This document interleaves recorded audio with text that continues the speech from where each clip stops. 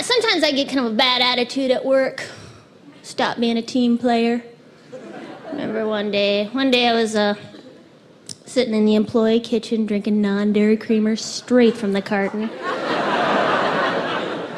And a girlfriend, she came up to me and she said, "Hey, Maria, I've been taking this class that's really changed my life. Would you like to come tonight? It's at 7:30 p.m. at the Doubletree Santa Monica. There's no obligation, and it's free." Sure, I'll join your cult. Always wanted to be in one, you know? Get to wear a uniform, you have any major life questions, check the manual. There is a God, there is a plan, and the spaceship is coming. So I went. They sat me down with the guru. She said, Maria, what's something you want to make manifest in your life? like a new car. What do you really want? A new car? What do you really want?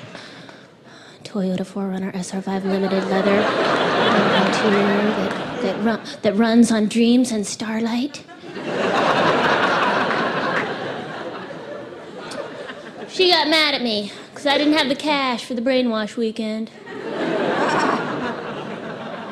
Ray, let's think of all the ways we can get $495 tonight. Do you have a charge card? Nope. Do you have something you could sell?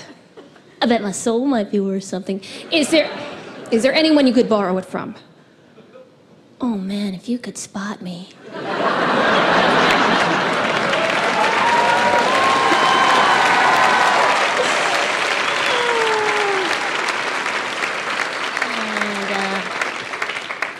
Maria, what are you afraid of? Bears. What are you afraid of? The North American grizzly. What are you afraid of? God, it's weird because I'm most afraid of being sucked into a crazy, creepy cult. Why?